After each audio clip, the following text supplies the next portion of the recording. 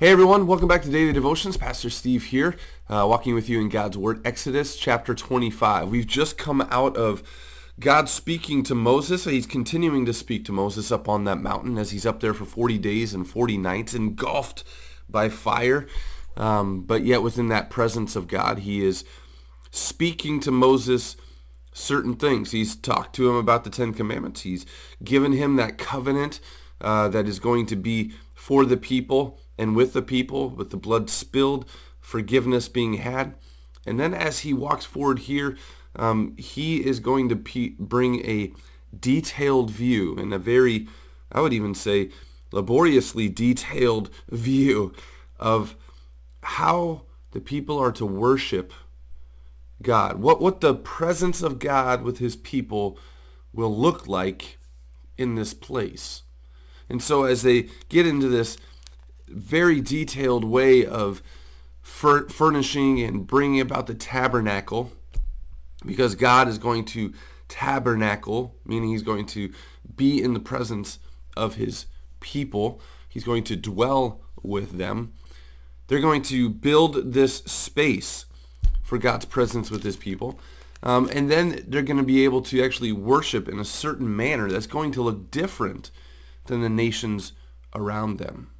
And so, yes, detailed, but with a purpose. And so Exodus chapter 25, this is how the tabernacle was to come, and how it was going to bring forth from the people the worship of God.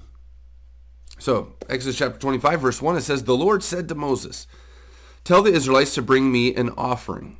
You are to receive the offering for me from each man whose heart prompts him to give.'" Giving is always not a pull. It's out of generosity. It is out of the heart. It isn't necessarily out of obligation. What prompts him? His heart prompts him to give. "And these are the offerings you are to receive from them: gold, silver, and bronze, blue, purple, and scarlet yarn, and fine linen, goat hair, ram skins dyed red, and hides of sea cows." You're saying sea cows. For us in Florida that are watching, we understand what sea cows are, or manatees, as we get to see that word. But this sea cow might not necessarily be the manatee we're speaking or knowing of in our present day, but it was they would call the sea cows, they were very prevalent in the Red Sea, native to the Red Sea. Acacia wood, olive oil for the light, spices for the anointing oil and for the fragrant incense, and onyx stones and other gems to be mounted on the ephod and breastpiece. We'll get to that in these later chapters. "Then have them make a sanctuary for me, and I will dwell among them." What a promise. Have them bring an offering, bring themselves, bring their sacrifice, and I will. It's a promise, not a hope, not a question. I will dwell among them. "Make this tabernacle and all its furnishing exactly like the pattern I will show you." First and foremost, verse 10, "Have them make a chest of acacia wood, 2.5 cubits long." When we're going to be talking about cubits, cubits are about, as they would say, an arm length. So let me get this right on the camera, from elbow to the end, right here, of a man. And so that's about, as it's pretty normal. Yes, I have longer arms, but it's pretty basic, but it's talking about 1.5 feet. And so 1.5 feet is a cubit. So 2.5 cubits long, 1.5 cubits wide, and 1.5 cubits high. Overlay it with pure gold, both inside and out, and make a gold molding around it. Cast 4 gold rings for it, and fasten them to its 4 feet, with 2 rings on one side and 2 rings on the other.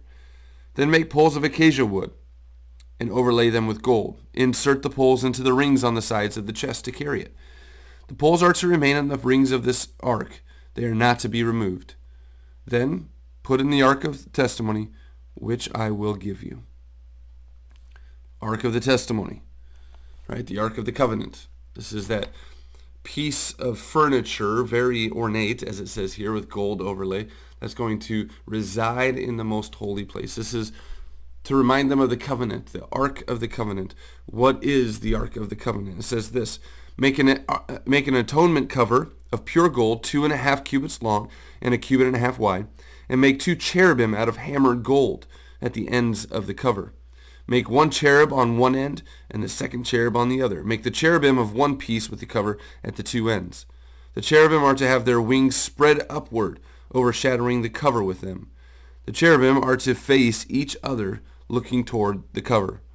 Place the cover on top of the ark and put in the ark of the testimony, which I will give you. There, above the cover, between the 2 cherubim that are over the ark of the testimony, I will meet with you and give you all my commands for the Israelites. Continues to go on. The table. Make a table of acacia wood, 2 cubits long, 1 cubit wide, and 1.5 cubits high. Overlay it with pure gold and make a gold molding around it. Also make around it a rim a handbreadth wide and put a gold molding on the rim. Make 4 gold rings for the table and fasten them to the 4 corners where the 4 legs are. The rings are to be close to the rim to hold the poles used in carrying the table.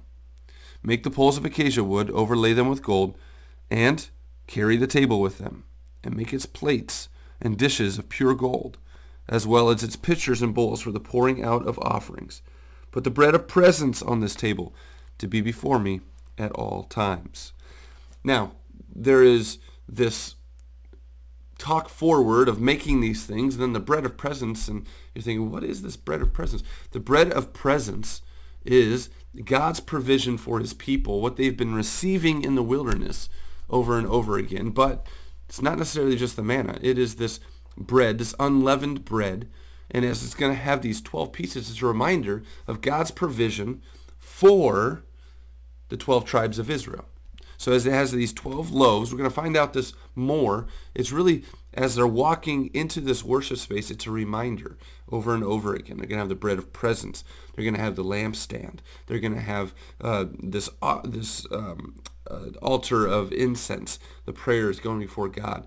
We're going to detail this out more of what's the purpose of having these things in the place of worship, the holy place, for a reminder of who God is, why we're coming to him in worship.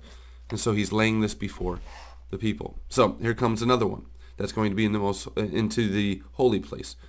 Make a lampstand of pure gold and hammer it out, base and shaft. Its flower-like cups, buds, and blossoms shall be in one piece with it.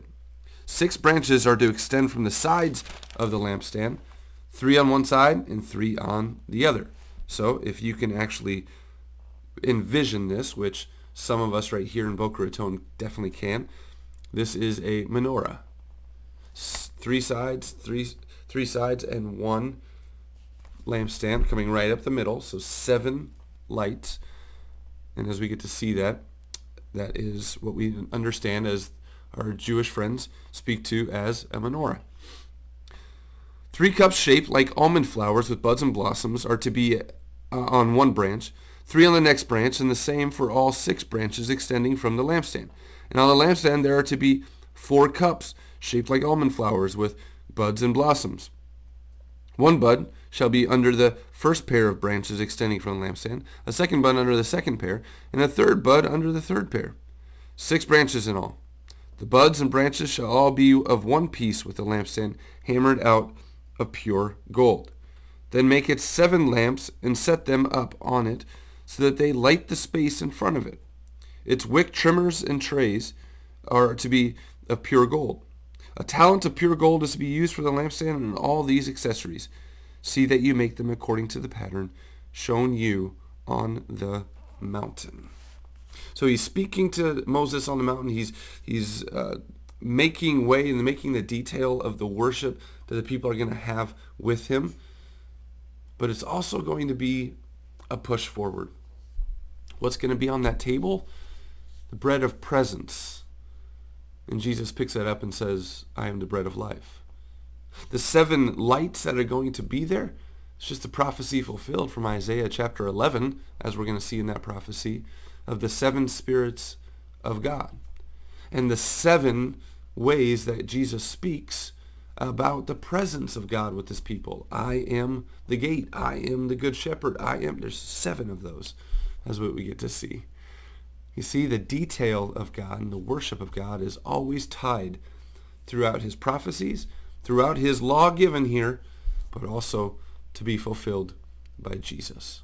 And so as we walk forth in the furnishing of this tabernacle, in the presence of God with his people in this tabernacle, it's a foreshadowing to come to see that God will tabernacle with his people. John chapter 1.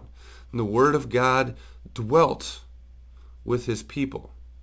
Jesus tabernacled with us for the benefit of being able to once again bring back the pure and spirit-led worship of God from his people. Wait for it. We'll get more detailed as we go forth, but let's worship God this day as we are blessed by God with his presence in his Son and by the power of the Holy Spirit. Blessings on your day as God continues to walk with you.